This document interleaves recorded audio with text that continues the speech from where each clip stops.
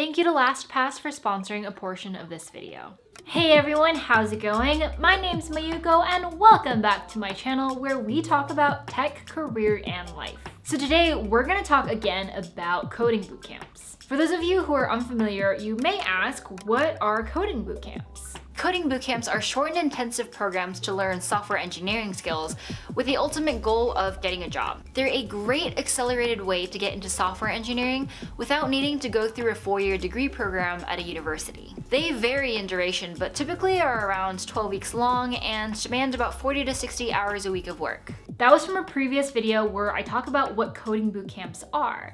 If you haven't watched it already, I'll leave a link in the card right above. So today, we're specifically going to be talking about how to choose a coding bootcamp. Deciding to go to one is already a big life decision. So choosing which one to attend is a huge first step, and there's a lot of things to consider. I've actually never gone through the experience myself, so I interviewed a few people who did to give insight on the important factors to consider when choosing a bootcamp. And before we dive right in, I wanted to say thank you to LastPass for sponsoring this portion of the video. So I hope we all know that in order to peruse the internet in a safe and secure way, you're supposed to use different passwords for every single site that you log into. Well, LastPass relieves the burden of generating and remembering those passwords. With LastPass, you don't have to write, remember, or reset passwords. LastPass also autofills your credentials on mobile sites and apps for iOS and Android. When you open an app or site, LastPass will fill in your username and password for you, making it fast and easy to log in. Features include unlimited password storage, free cross-device sync, and password sharing. So click the link below and start using LastPass today. Thank you to LastPass for sponsoring this portion of the video, and now let's get back to coding bootcamps. So first, let's talk about bootcamps in 2020. According to a few market reports about bootcamps, they have campuses in over 85 cities across the United States and Canada. 83% of bootcamp grads report being employed in programming jobs. The average starting salary is around $67,000 across the United States, which varies a lot depending on your location. On average, the tuition for in-person bootcamps is around $13,500, and they're about 15 weeks long. And finally, online bootcamps have seen enormous growth of about 171%, which I imagine is even more now because of COVID-19. So are coding bootcamps still a viable solution for changing careers into technology? Well, the statistics show that the number of bootcamp graduates are increasing year over year. So most bootcamps really aren't going anywhere anytime soon. But on an individual basis, I've learned that it really depends on your personal situation. Personally, I think it comes down to opportunity cost. I think nowadays there's a lot of online resources. So if you're extremely disciplined and maybe you've been doing this for the last 6 months and you could see yourself improving week over week and month over month, I would say go as far as you can using online free resources. The biggest thing is to consider is how do you get a job in tech the quickest, right? So if you can do it on your own using online resources, great. That could be a great option for you. But if studying on your own is going to result in you spending 12 to 18 months struggling, you're probably better off doing a part-time course or self-paced course that's 6 months long. Even if you get a job 3 months quicker than doing online, that opportunity cost of getting paid 3 months earlier will already pay for itself. So that's kind of how I would think about whether to do it online for free or whether to sign up for a bootcamp. If you're finding yourself where you're getting stuck a lot, in those cases, bootcamps do help because they give you that structure. You also see other people around you struggling, which is actually, I think, super underrated because when you're learning on your own, you might be struggling. You think you're the only person that's having these issues. And I think that's closely linked to the imposter syndrome as well, where you think this is only happening to you, but everyone else around you is fully on top of their game. Once you actually do a bootcamp, you realize that everyone has a hard time, everyone struggles, but that's part of that journey. So once you figure out that it's the right solution for you, how do you go about choosing which one to attend? Well, one of the most important factors to consider is to think about how you're going to sustain yourself while you attend the bootcamp. What's your lifestyle going to be like? Do you need to keep making income while you're attending, or do you have a savings that you can lean on? Can you afford your living expenses, especially if you're going to move to a new city? And how many hours a week can you devote to the bootcamp? With a lot of folks in Career Karma, they're opting in for either part-time or self-paced, especially for working adults. Very few people can take 3 months off to just do a bootcamp.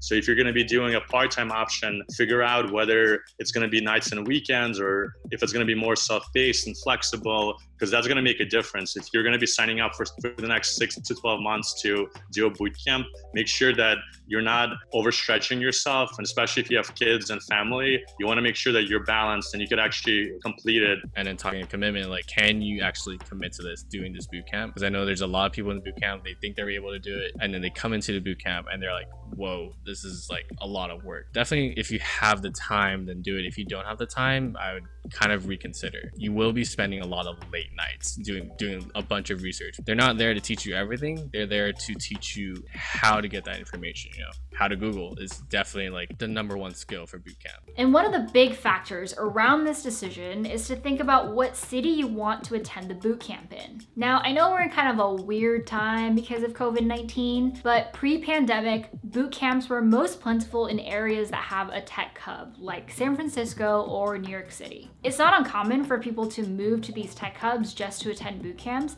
since it's likely going to be where they'll find jobs too. But for some, a big move or a commute to one might not make sense. Are you able to like go out of your way to like go to this boot camp? Like if it's like an hour away, but you live in SoCal, that's going to be probably like 2 hours instead. Like, is this worth it for you? Is it worth it to drive every day to your boot camp? Like, can you do that? Can you commit to that? So I looked at some other ones, like Hack Reactor, General Assembly. The downside with that one was it was too far for me. I live in Anaheim. SoCal traffic is like horrendous. So I didn't want to drive all the way to LA for Hack Reactor or Assembly or like Pomona. So that was kind of out of the question for me. But I learned, interestingly, that it might be to your advantage to attend a boot camp that's not in a tech hub. What we're finding is that people in secondary, like tech markets, are actually having an easier time finding a job because there's less competition. A lot of companies are open to hiring junior talent, whereas the main markets like San Francisco, New York, LA, Chicago, there is more saturation of bootcamp grads applying for jobs. So then you have to do more to stand out in your interview processes. Another big factor to consider, which impacts your lifestyle, is the cost of the bootcamp. Because bootcamps are not cheap. They might range anywhere from $2,000 to $30,000. So a lot of people don't have that kind of big money lying around. But the good news is, each bootcamp has different offerings on how you can pay. You can always pay upfront in cash, but there's some creative financing options that enable you to afford it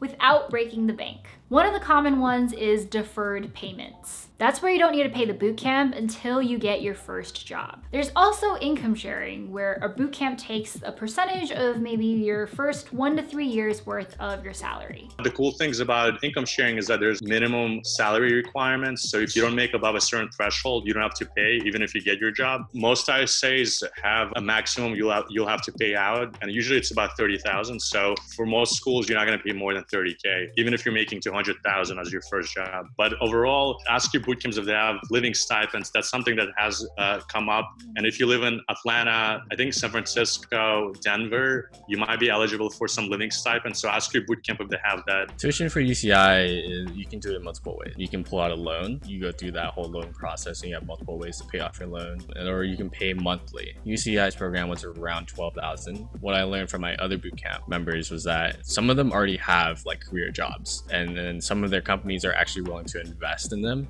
Be like, hey, if you want to do this boot camp, you can do it. Once you complete it, to show your certificate, and then we'll pay for like half of it. Depending on what your starting salary is, if you choose something like income sharing, then it can determine how much money you end up paying back to the bootcamp. Look at the market you're in, because if you're in a competitive market and there are a lot of companies hiring, and maybe the average salaries are like within the range where even if you're paying back a percentage of your income, you're still going to be in a solid middle class bracket. I think that makes sense. But with some markets, if you're going to be making 50K or 55K, if that's the average, and then you have to factor in that you're going to be paying an additional 15-20% income sharing before tax, that might be pretty burdensome. So you should definitely look into your average salary rates when you're evaluating the boot camps. One thing to note though, if you choose the financing option, is that boot camps will perform background and credit checks on you to make sure that you can pay them back. If you're going to be doing financing, boot camps have different background check requirements and credit history requirements. We recommend people to apply to at least 2 to 3 different schools. There's folks that apply to one school, they're super excited, and then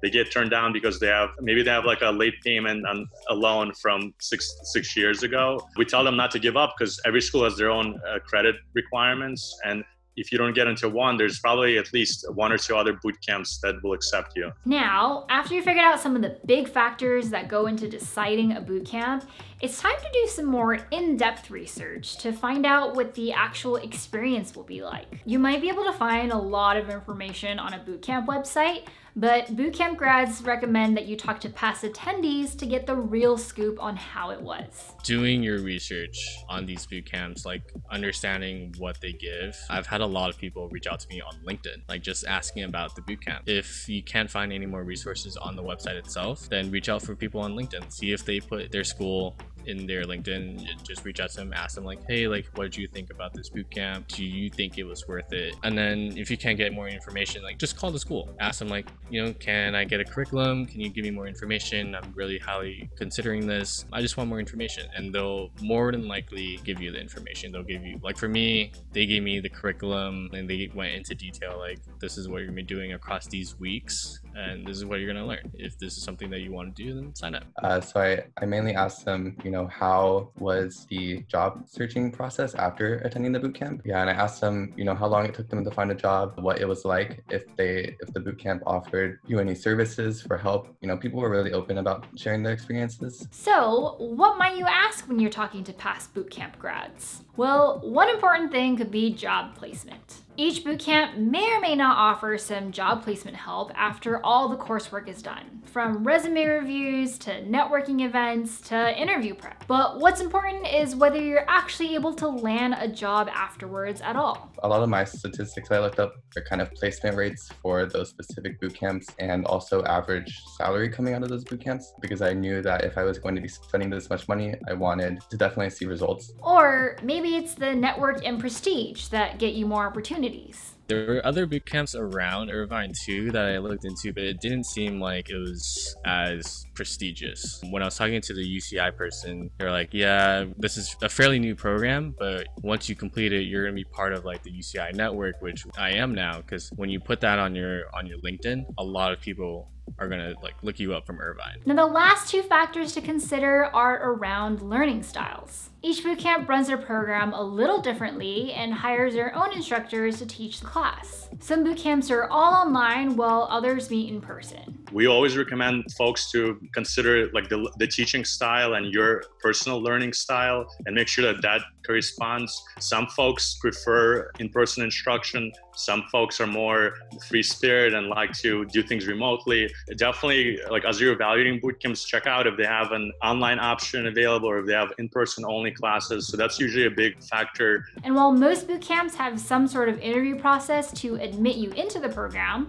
some don't have a screening process at all, which means that anyone is welcome, but the coursework might not be as rigorous as you want it to be. A downside with some of these boot camps is that there's no like screening process. You know, I know certain programs, they have a screening process to see like, are you going to be able to do this? With my boot camp, there was no screening process. So we did have people like, they had no background in tech whatsoever, and they kind of just like wanted to jump into this. We kind of had to cater to them a bit, so like the pace kind of slowed down and we couldn't cover as much as we could. Don't get me wrong, like it's totally cool. Like it was just a downside because like there are some of us in the boot camp that are a little bit more advanced, and we wanted to really get like an accelerated course and get to learn more and more and more. So there you have it, all the important factors on deciding which boot camp to attend. Thank you to our guests David, Artur, and Jason for being on the channel and sharing their experiences today. If you attended a boot camp, then let me know what your experiences have been and what advice you have for others in choosing a boot camp in the comment section down below. Don't forget to hit subscribe, and I will see you next time. Bye!